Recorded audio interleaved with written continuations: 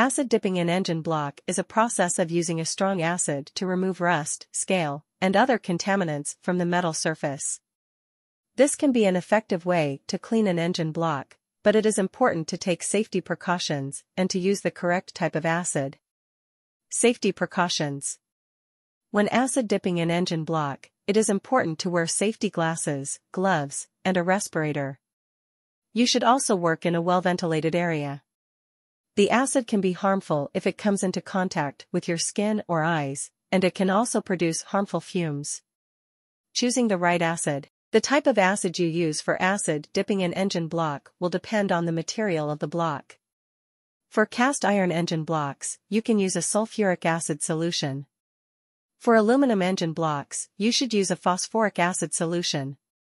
The acid dipping process. The first step is to prepare the engine block for acid dipping. This involves removing all of the oil, coolant, and other fluids from the block. You should also remove any loose parts, such as nuts, bolts, and brackets. Next, you will need to prepare the acid solution. The strength of the solution will depend on the type of acid you are using and the condition of the engine block. You should follow the manufacturer's instructions for mixing the acid solution.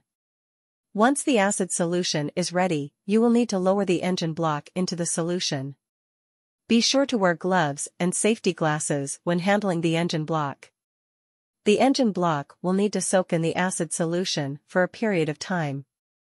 The length of time will depend on the type of acid you are using and the condition of the engine block. You may need to check the engine block periodically to see if the cleaning process is complete. Once the engine block is clean, you will need to neutralize the acid solution. This can be done by adding a neutralizing agent to the solution. After the acid solution has been neutralized, you will need to rinse the engine block with water. You should also remove any remaining acid solution from the engine block by wiping it down with a clean cloth.